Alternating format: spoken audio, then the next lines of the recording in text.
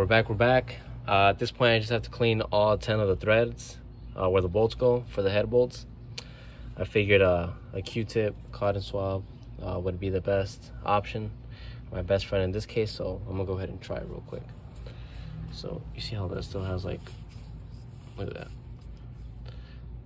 That's bad. So first it's gonna get all the oil out, and then after I should be getting the coolant out. You can just grab a little piece of the rag and just stick it down there.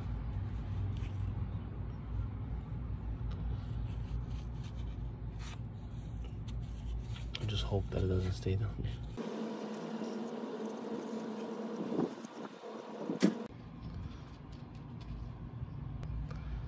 Well, good thing that came up. Yeah, it seems to me that the coolant seems to like decompose the little Q-tip, but the oil was absorbing it pretty well. Like it's already like pulling it away.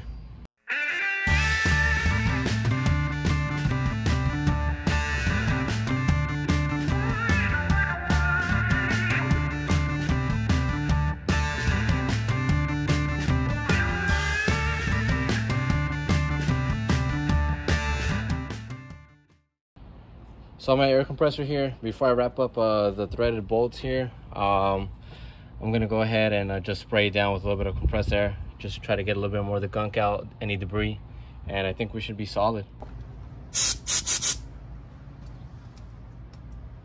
Oh wait, let me get my safety glasses, hold on. All right, we're good, safety glasses on, pressure's good.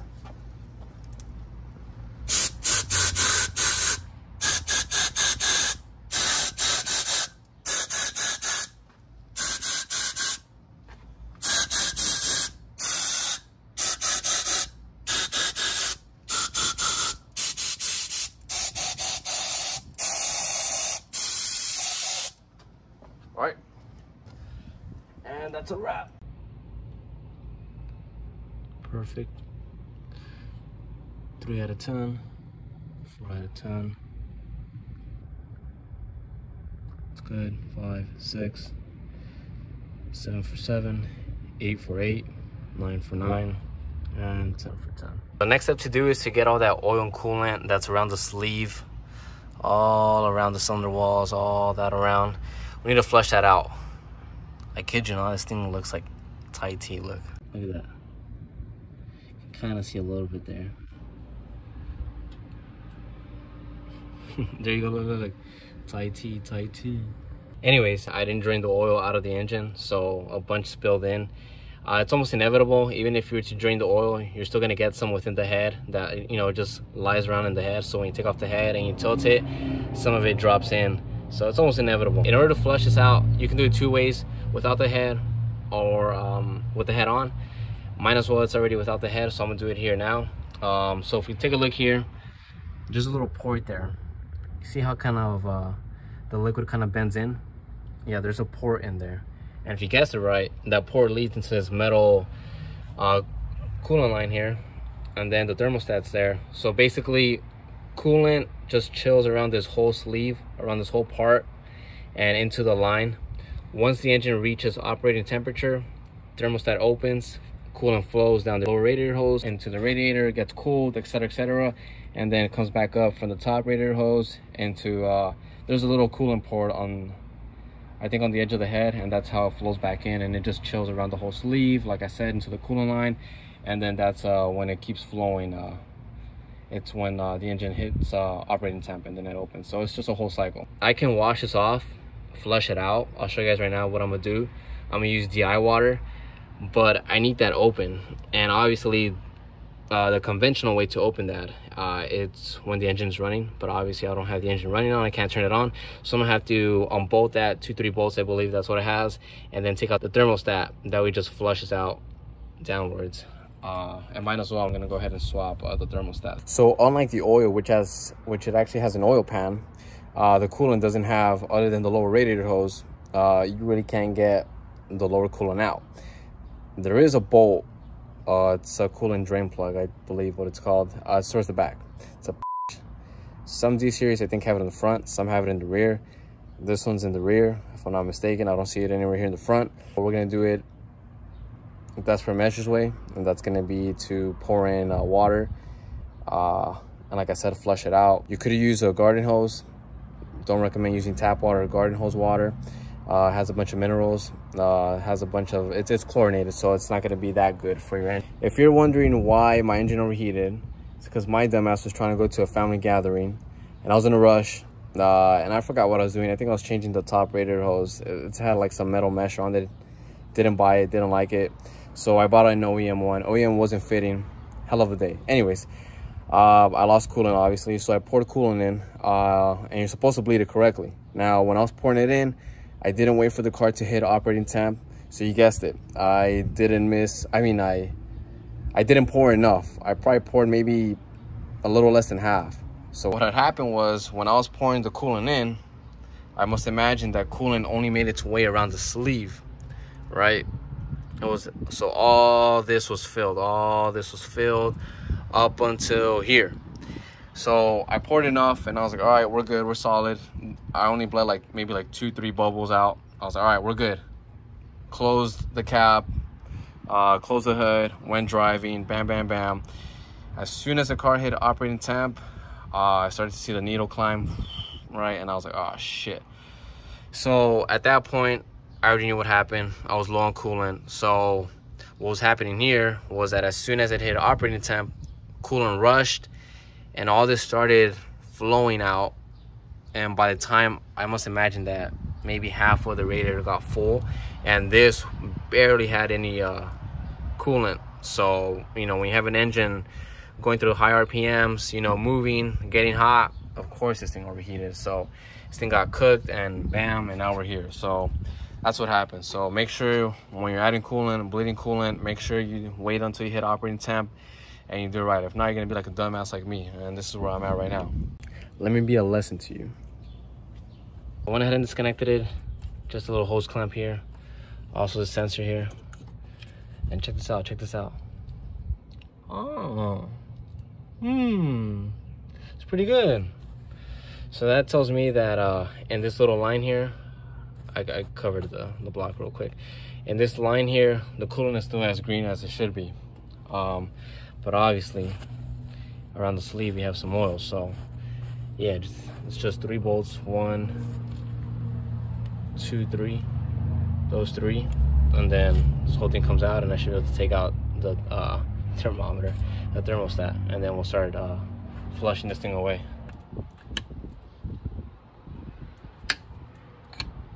The coolant drain pan is down there. Harness is cleared here, and the 3 bolts are out. 1, 2, 3. I really thought a whole mess was gonna come out. Okay, well, it's here. Yeah, you see, look at that.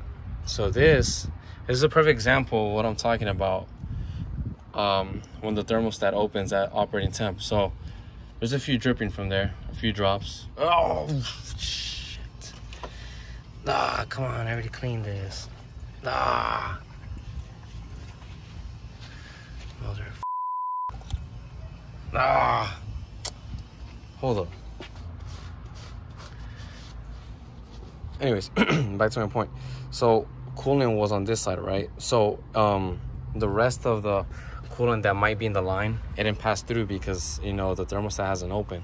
So once this thing opens, the rest of it comes falling in through here.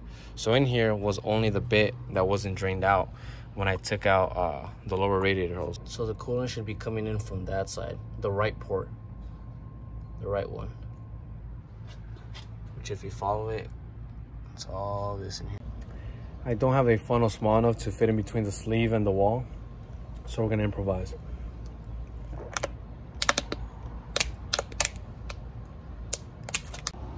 So it's gonna be our little funnel.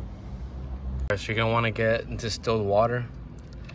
Like I said, I don't recommend using tap water or garden hose water, same thing. Excuse me, they have more minerals and they're chlorinated, so it's not gonna be the best to use. Honestly, you don't wanna rust the inside of the block. So you can see that the oil is being lifted up. Look at that milkshake. Horrible. And it should start flowing in that way and then come out this way. You should really get a funnel. You're gonna fly by this procedure much faster. I'm just trying to buy time right now.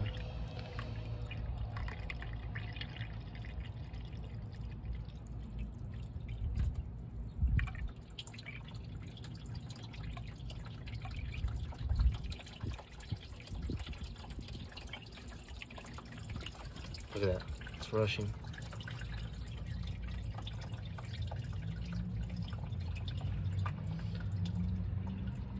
So honestly, my recommendation is to do this with the head already torqued down, bolted on, all that good stuff. That way when you pour the water right through that little port that's attached to the head, it's gonna flow a lot faster. I mean, here I'm being very careful. I'm not trying to get water down the rings. I already put this paper here. I have to clean it out after. So, you know, I'm working with what I got right now. I'm being a little bit of ingenuity, bringing a little ingenuity to the table. Initially, I was pouring on this little end right here. But you do have the oil galley here, so I would try to stay away from that. I'm doing this one. I've been doing this one here. So I'm observing something. I'll tell you guys right now. Just let me finish pouring the rest of this gallon bottle here. And if you're careful enough, you should be able to get right on the money.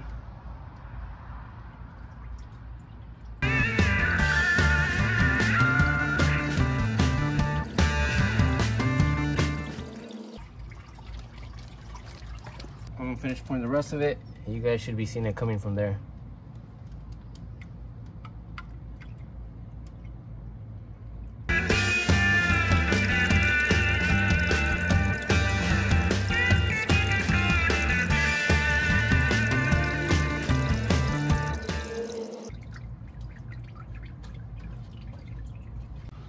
And then one final view.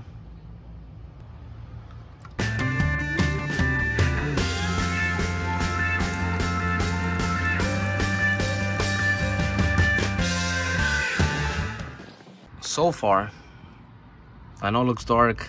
It's not oil. I mean, you guys have been seeing it's been pushing just clear water. So far, if I can't feel my finger there, but I'm gonna fit a little paper towel and it should be clear. But you still see little remnants of oil along the side. So at this point, the oil is sitting on top of the coolant. So it's not a lot. I mean, all this was filled around, not heavy, just on the top layer. But if you look at this side, there's almost none. There's a little bit right there, a bit right there, almost none there. We're good. Here, we're starting to see a little bit more. There, there, there. Yeah, there's a ton there. There's a ton there. So yeah, so we've been able to get at least this bottom half clear, other half not really. So I'm not sure if I should just keep pouring here or try pouring maybe here.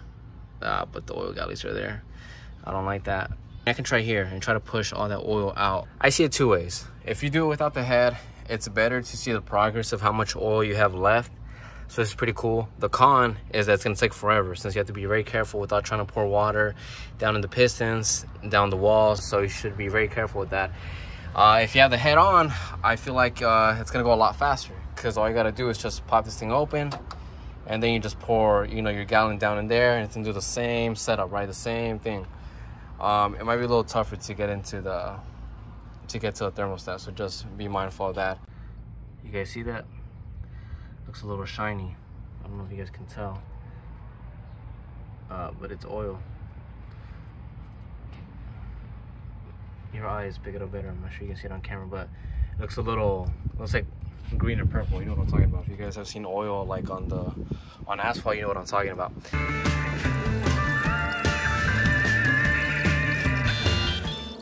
Even if there's a top layer of oil on top of the coolant here, I still don't think it poses a great threat to the life of your engine.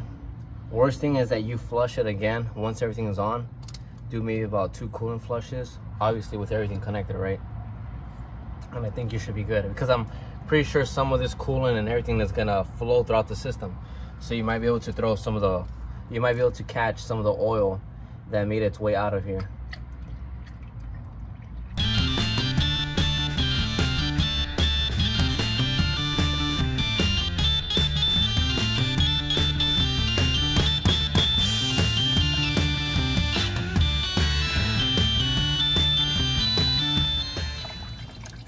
All right, we're going aggressive.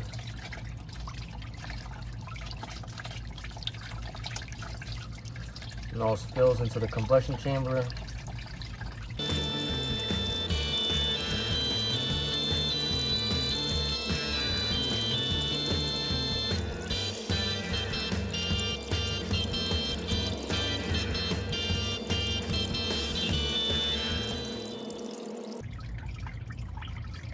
All right, that's the whole gallon.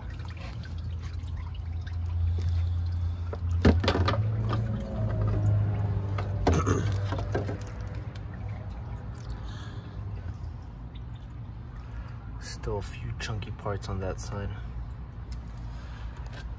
This is using your resources that you have available to you. If you want to be more efficient, I would recommend a shop vacuum. Hopefully it's powerful enough to suck out all the oil from the top of the deck. If you can do that, if you can achieve that, you're solid. I see no problem. So, but I don't have a shop vacuum with me right now. Probably gonna get one next week when this thing's running already, so it's almost too late. So yeah, shop vacuum.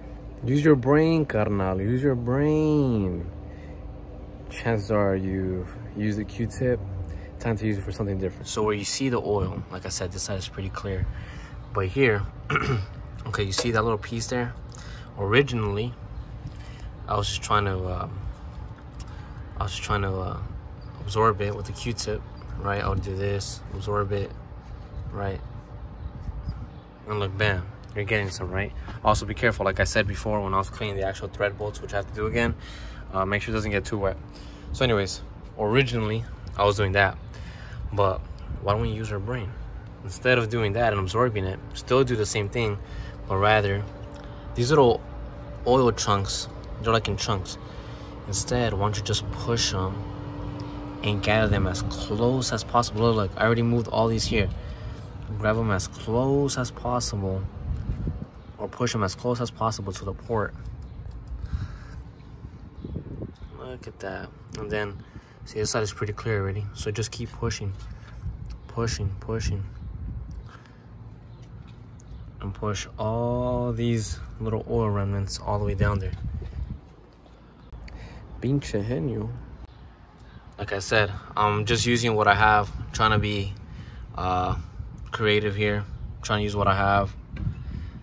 I should have really gotten a shop vacuum when I saw it. I was like, nah, I don't need it. I'm gonna pour the last gallon of distilled water. And I'm gonna put the camera there so we can see. Hopefully we catch more of this crap coming out. Our last one. Let's see what this does.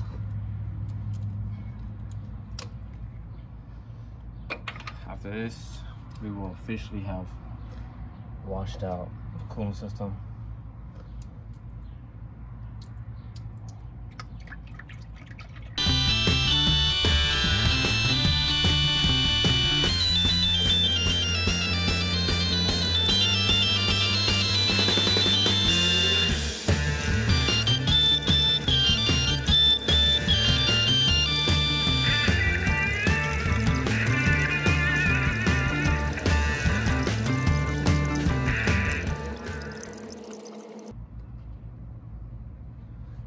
Too bad.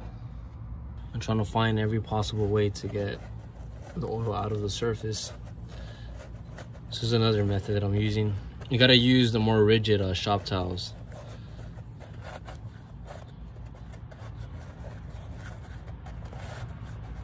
So just go ahead and insert it, and then just go ahead and slide it.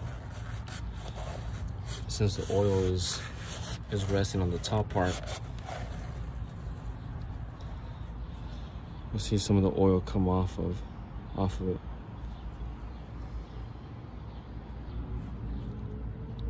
So you see there's pretty clear already. It's a pretty good method. Let's say you can do it right here too.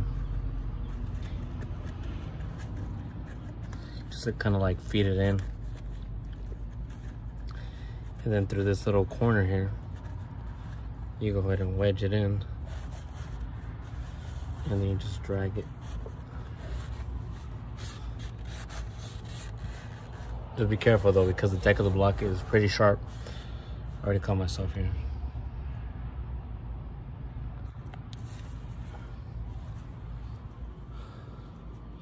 And the reason behind using the more rigid ones is because the other ones, I'm pretty sure they'll just rip in there.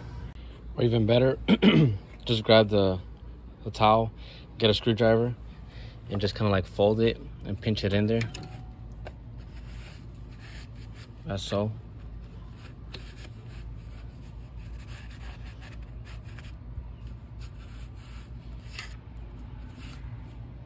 Look at that. Again, I'm not collecting pockets and gallons of oil. I mean, this is honestly all the oil that's on top of the surface of the coolant, but it's just bothering me. So I'm just trying to make the best out of this job that I possibly can with the tools that I have and the resources that I can make. So I'm trying to be as efficient, effective the most. Efficient, not so much right now, but effective, I believe I'm close to nailing it, close. You can try something else. I'm telling you, keep coming up with new ideas. I think if you run the screwdriver very carefully, don't gouge, don't scratch, don't force it, along the sleeve, we should be picking up some oil. Carefully placing it in. Just very carefully, don't do anything stupid, don't force it. There you go. It's like one of those little toys, you know, you see kids play.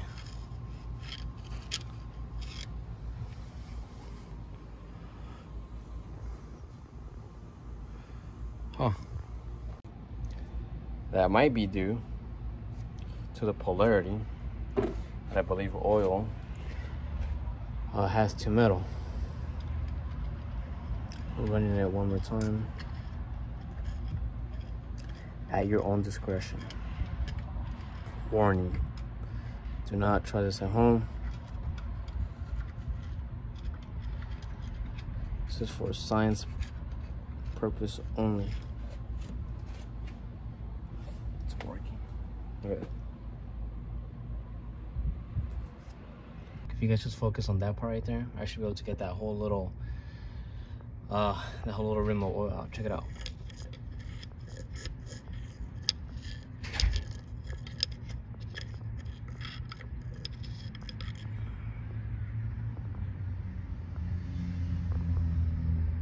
Screwdriver's clean. Let's get that little piece again and that right there.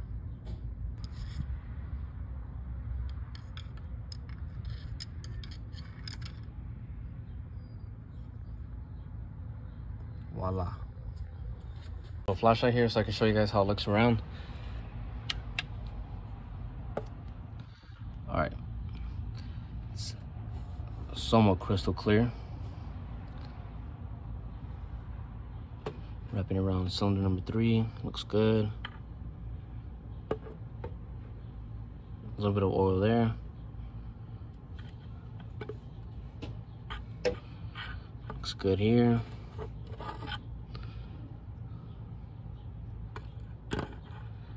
Little rim there, look at that. That little piece.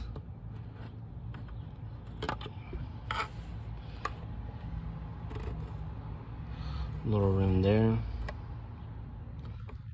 Looks good here, just that little piece there. A little more there. A little bit there. A little bit there. I mean, and then we have on both sides there. All right, look, so overall, it's good. I mean, we're talking about minimal, you know, pieces of oil or remnants of oil. I'm gonna pass the screwdriver one more time, do a little rag method, whatever, one more time. We should be good. If there's any oil in the system, I'll probably flush it, I don't know, next month or so, whatever. And the oil that's there, once I put the coolant stuff, it should have made its way somewhere within the system. And once I change the coolant, I should be able to get it out. But honestly, it's a little bit. But if we're honest with ourselves, I would say it's better to have oil in your coolant system. Obviously, it's bad to have either oil in your coolant system or coolant in your oil, but I think it's worse to have coolant in your oil system. So in this case, we have oil in our coolant system. I don't think it's as bad. I don't think it's as bad. It's not gonna affect that much the cooling properties, etc., etc. It's not gonna, shouldn't clog the thermostat or any of that stuff. As you guys saw, I showed you guys, it's just remnants that we have. I don't think it has to be crystal clear, crystal clean, crystal clear, crystal clean. Obviously, if this was hot tank, total different story. Drain plug, all that good stuff would have been out. So we're working right now with what we got, with what we can do, trying to be efficient and effective as much as possible. So other than that, I think we're solid. I'm pretty happy with that. I'm pretty happy. All right, so wrapping this up, if you have coolant in your oil system, I think that's horrendous. That does affect the oil properties. The oil is supposed to be, it acts as a film between two metals. So if you have coolant mixed in there, it's gonna disrupt those properties, and you essentially have water in between two metals. And as temperatures rise, water is gonna evaporate, and you're gonna have two metals kiss, and it's not gonna be pretty. So I'll leave that for tomorrow, because tomorrow we're gonna drop the oil pan. I'm pretty sure some coolant down there, not a lot, hopefully. So we'll drop the oil pan. I have a new oil pan gasket that I got from AutoZone. It should suffice. We'll clean it out, and then we'll be good. Coolant has been flushed. We'll flush the oil tomorrow, and then we'll also mount the head. We'll put the new gasket on here, thread the bolts with the oil, torque it down. We're good. We'll continue tomorrow. Alrighty guys, have a good one. I'll see you guys tomorrow. Peace out.